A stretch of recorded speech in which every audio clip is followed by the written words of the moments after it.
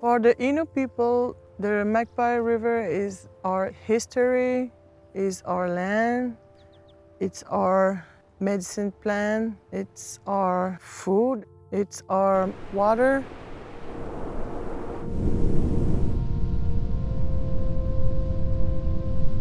The Magpie River is everything for us.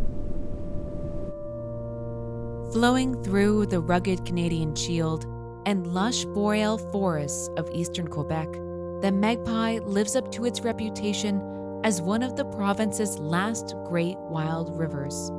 But this extraordinary body of water is now known for something else. It's the first ecosystem in Canada to be granted the same legal rights as a person. We traveled to a remote area of Quebec to meet the unlikely alliance of people behind the river's new Bill of Rights. My grandmother, she's 82 now, and she used to live all years on the land.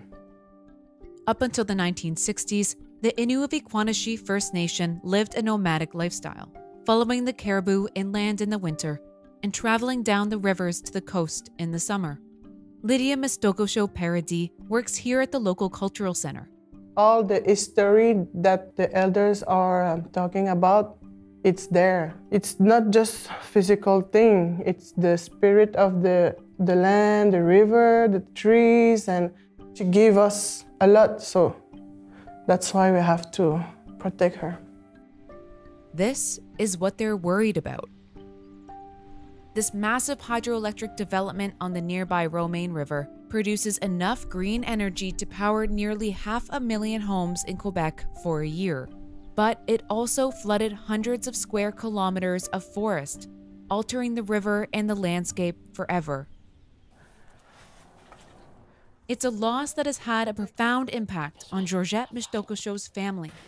Moi, je dirais que ça m'a enlevé tous mes souvenirs d'enfance, mais les souvenirs d'enfance de ma mère, les souvenirs de ma grand-mère, parce que notre territoire ancestral de famille a été, il n'est plus là, il est en dessous de l'eau. Ça m'a brisé le cœur. As ground was being broken on the Romaine River, Hydro-Quebec began exploring similar plans for the Magpie. The project never came to fruition, but the threat galvanized people to act. Toutes les rivières sont quasiment toutes anarchées. Et puis, on ne veut pas que ça se produise sur la rivière Magpie. Tellement encore sauvage, il faut préserver cet état-là. Shanice Molin-Picard represents the Innu Council of Equanashi in a regional alliance with environmentalists and municipal officials. Mais pourquoi pas en attitrer pour comme notre rivière. Puis je pense que c'est la grosse différence qui fait que dans le colonialisme, on a toujours comme un peu un être supérieur. Tandis que, mettons, dans notre vision à nous, Innu, je dirais qu'on est des êtres à part égale. And so, in February 2021, came the historic move. 2 parallel resolutions by the Innu Council of Equanashi and the regional government of Mingani. They granted the river 9 rights, including the right to flow and the right to sue. You know, the rights of nature, you could say, is a way to essentially bring that Indigenous value system into Western structures of law. Mari Margill is one of the leaders of the Rights of Nature movement. Over the last decade, forests, rivers, and lakes from New Zealand to Colombia have been granted legal personhood rights. There's sort of this growing consensus that environmental laws are not enough to protect nature.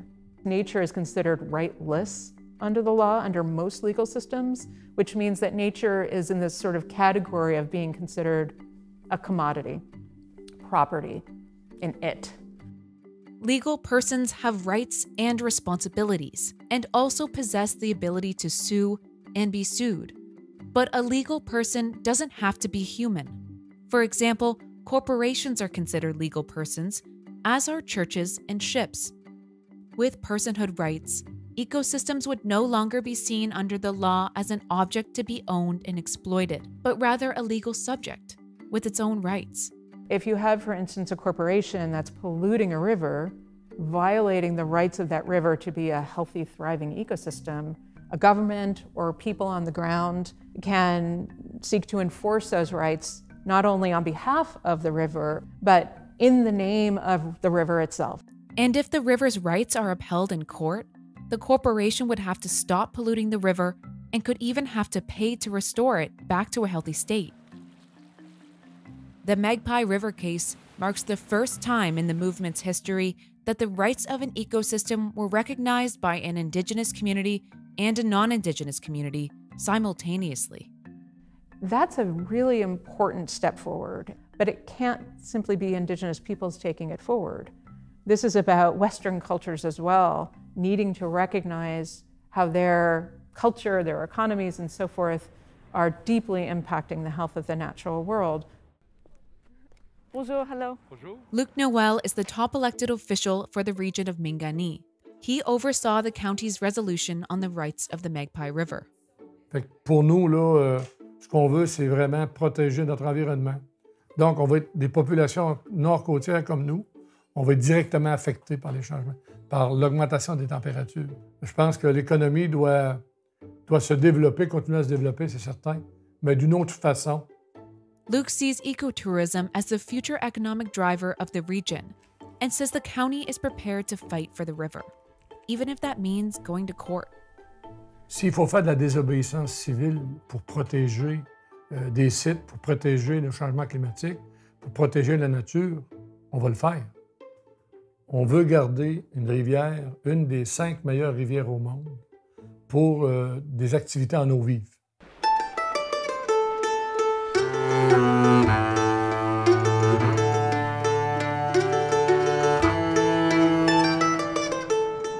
People from all over the world come here for whitewater rafting expeditions with Danny Pellet, whose company, Boreal River Adventures, runs on the Magpie. It's quite a hike to get to the banks of the river, but Danny and his friend Sylvain Roy volunteered to show us the way.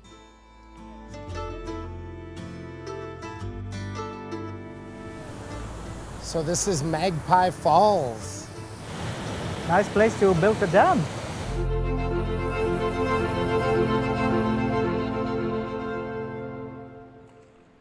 This is a world-class river, incredible nature, really clean water, really good fishing. The air is super fresh, and the terrain around here is really dramatic. And then as you go through the rapids, you kind of really feel the water splashing on you. So I guess it's like an experience of really connecting with the place, but also with yourself and with your senses. There aren't many places like this left.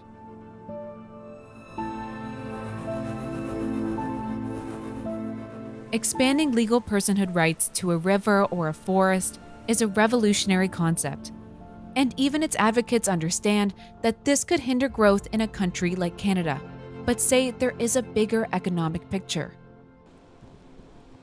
We are seeing the impacts from things like global warming, climate change, species extinction, which are having very extreme economic impacts. We have this, I think, really false notion of what's actually occurring on planet Earth.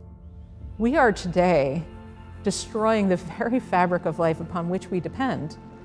And we kind of act like we have a luxury about whether or not we decide to protect nature, as if it's a choice.